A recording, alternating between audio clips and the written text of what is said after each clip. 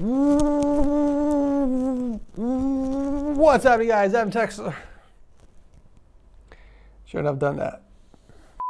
What is happening, beautiful peoples of the YouTubes? Welcome to Setup Wars episode 239, Budget Edition. That's right, we're going to take a look at some more awesome budget setups on the show. And as always, we're sticking with the same total budget of $2,000 or less, which includes the cost of the PC. If you guys want to be on the show, make sure to watch the video link down below. But with that said, sit back and relax, because you know what time it is.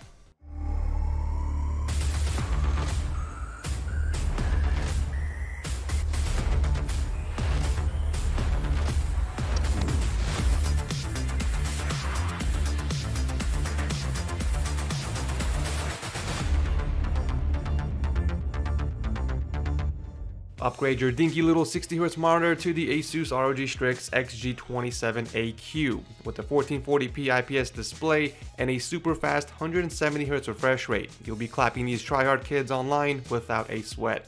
Asus's extreme low motion blur sync technology works together with G-Sync, eliminating ghosting and tearing for sharp gaming visuals and high frame rates. Get yours today by clicking the link below. Starting off the episode is Charlie from Illinois and his modest gaming setup that took him 2 years to build. Damn, that is a lot of trophies. Apparently he won those from creativity competitions called Destination Imagination. Nicely done, man. Looks like he built a custom wall shelf just for those trophies, and underneath that we got the Lindman Alex combo with a single 27-inch monitor that he won from a raffle. I like that tiny display case that he made out of Legos that holds his Lego collection. That is actually pretty cool. For peripherals, he's rocking a Cooler Master Devastator 3 keyboard and mouse combo, and for audio, he's got a Cloud Stinger hanging from the wall underneath the desk. That's definitely an interesting location to mount headphones. Once again, we see naked RGB strips outside the setup. I would recommend diffusing those properly using the corner channel raceways. In fact, I did a video recently showing the process, so make sure to check it out in case you missed it. You know, doing this show for such a long time, you see the same color schemes over and over again, so it's refreshing to see something a little different. It appears that Charlie went for a Jedi versus Sith color scheme and even picked out the red P3 to stay consistent with that. He does have a VR system as well, but he mostly games on his custom PC. You know, most people that go with the Thermaltake Core P3 end up mounting it on the wall, since that's what the case is pretty much designed for, so it's interesting that Charlie decided to keep his on the desk and without a side panel on. The setup could definitely use a bit more work, but overall, I think you built a pretty awesome budget setup with a very bold color scheme. Thanks for starting up the show. The presentation of this next setup is amazing. That awesome forest wallpaper in the background just sets the tone for the rest of the setup. And because it's color neutral, it doesn't really take the focus away from the setup, and it kind of just blends in with the background. I can't help but get these tropical beachy vibes. So this is Devon's setup from Canada, and he uses it for gaming, schoolwork, Netflix, and YouTube. We got a single 27-inch 144Hz monitor mounted against the Lindman tabletop and a few sawhorses he built out of wood. That is such a clean combo. I love it. For peripherals, he's using the Ducky 1-2 Mini with custom keycaps and a custom painted Model O gaming mouse. It looks like he took apart the top plate and painted it in purple to match the rest of the colors in this setup. I might just steal that idea. For audio, he kept things simple and stuck with a gaming headset from Logitech that he keeps underneath the desk next to his console on the other side. He even built a custom stand for the Xbox One X and painted it in silver. Very nice. The PC part in the setup is a pretty cool, slightly modded micro ATX build inside the H210. He painted the cooler bracket in white along with the motherboard seat spreaders and even the SSD tray. I also love the little artwork you did on the SSD. That's actually a pretty cool idea. Skinning your SSD in white and adding a design to it is an easy and budget-friendly way of adding a bit of customization. It doesn't look like he used any raceways or cable racks for the cable management. Instead, he just attached everything underneath the desk using double-sided tape. I just love how perfectly balanced this setup is. You know, there isn't too much focus on the personalization aspect. We got symmetry, we got function, and form. Job well done on this beautiful setup, and thank you, Devon, for entering.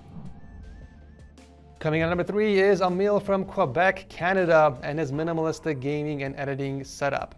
First thing that caught my attention was how unbalanced the setup is. I can't help but feel like there needs to be something on the right side to offset the PC on the left. He's using a 27-inch curved monitor that he mounted against the wall with a white raceway covering the cables going down. Job well done. We do have some Razer gear, looks like. He's running the Razer Synosa Chroma keyboard with the Death Adder gaming mouse. Tucking the mouse cable underneath the keyboard first before running it across the desk would have looked a lot cleaner, by the way. He is using a set of Logitech Z337 speakers that are the main source of audio for the setup, but he does own a pair of Turtle Beaches as well that he swaps for gaming. Speaking of gaming, he does that on yet another NZXT build. That is 2 in a row, I believe. It's got the Ryzen 5 3600X and the Zotac GTX 1070 Ti. Such a clean looking build. Now that I think about it some more, we do have another Jedi versus Sith color scheme going on as well, since most of the colors are blue and red. I guess it can technically be a police theme as well, depending on what country you're from.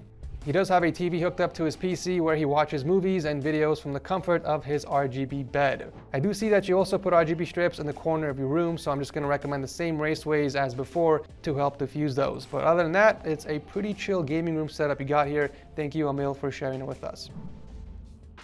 Up next is Jack from the San Francisco Bay Area. He's a high school student that uses the setup for gaming and schoolwork. We got a 27-inch curved monitor mounted on that sweet looking countertop from Ikea. Personally, I like the looks of the Barcaboto countertop over the Carbly. I'm just a huge fan of those arrow shapes on there. Who else agrees? Speaking of the countertop, it does look like it's a little off balance. It should be a little more to the left.